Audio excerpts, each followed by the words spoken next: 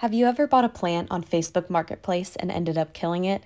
If so, this video is for you. In my defense, this tree was already dying and I couldn't figure out how to save it, but either way, I didn't want it to go to waste. I cut out a bunch of green paper and made it new paper leaves that I individually painted one by one, which was not a great idea, but that's kind of the theme of this video.